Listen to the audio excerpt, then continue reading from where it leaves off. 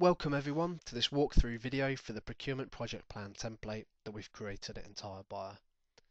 This plan will go some way to minimizing the amount of time that you spend planning so you can focus on actually delivering your project.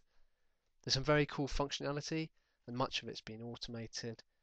Here's the page from the plan itself where you can read a bit more around the key features and what can be achieved. And hopefully after watching this video you'll have some more reassurance around what you'll have access to over a very basic template you could probably knock up yourselves. Once opened, you'll probably be asked to enable macros like I have been here, and make sure you do so, otherwise the best stuff such as these macro buttons here won't work. Now at first glance it might seem that there's a lot going on in this document, but really there's just a lot of functionality. And to make things easier, here for example, I can hide specific columns, and throughout the document there is guidance with cell comments and a separate tab for instructions on the left hand side. But really a good place to start is with the start date, funnily enough, and this is found in cell G5. Now the whole plan and its timelines have been set up to run off that. So if I change this date by 1 month, for example, you'll notice that the start dates and the end dates in columns F and G are all moving accordingly, as are the timelines on the right hand side. So if I undo and redo, you can see the effect that this has on the timings.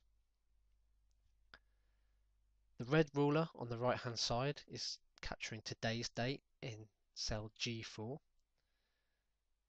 and the key dates at the top are useful for quick reference, and these can be amended with ease by using alternative cell references. And then the dates below are just using a simple VLOOKUP formula to return the corresponding end dates. Scrolling across the right hand side, we can quickly see how long each of the projects and each of the tasks are going to take. So this plan, for example, will take 6 months in total, and this section 184 days.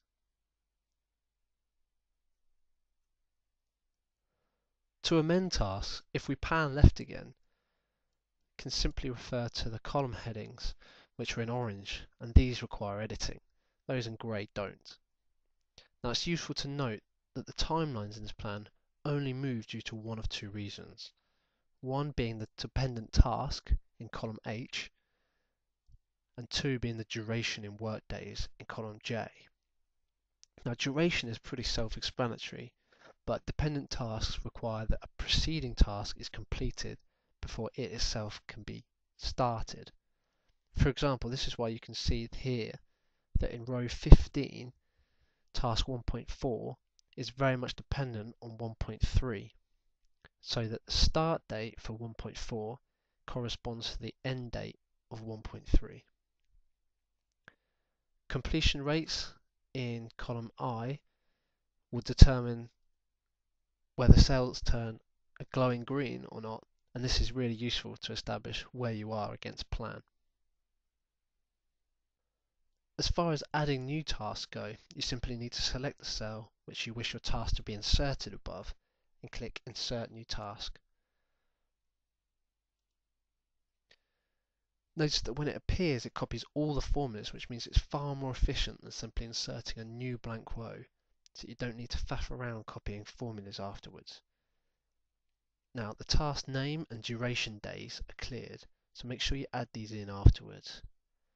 And obviously if you've added a task in by mistake, you can select the undo button and the action will be reversed. Again, to insert a new task category, select the section which you wish to appear after your new category and click the button. It'll copy 2 additional rows, which is pretty useful stuff. Again, undo should you need. Now here comes the best bit. By flagging your items as critical, this will mean that they'll be pulled through to the additional dashboard, which comes free with this plan. So if, for example, I don't think that row 17, benchmark rates, is a critical item. I can remove that status and assign it to maybe research other suppliers. What this means is when I go to the dashboard tab and I click update, this will pull through all of the critical items and automatically associate a RAG status to them. Now I can override this if I wish, but it's calculated based on its completion. So if it's complete and it's due today or indeed overdue, it will be red. If it's due within 5 days of today's date, then it will turn amber, and if it's complete or due in over 5 days time, it's green. Now obviously these thresholds can be amended, so feel free to get in contact if you need any help with that.